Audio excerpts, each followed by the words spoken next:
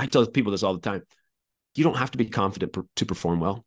You don't even have to view that situation in the quote unquote right optimal state to perform well. You just have to do the thing, right? And I give this example where it's like, I remember there was a friend of mine who was trying out for a cheerleading squad of like a college, a dancing or whatever. And she knew she wasn't going to make it. She's like, I'm not good enough. There's no way I'm going to make this, right? She goes, does it, makes the team.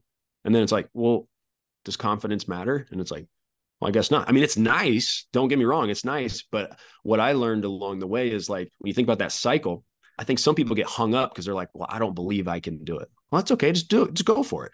It's like, well, I'm not confident. Well, don't get hung up on feeling. Get focused on the action.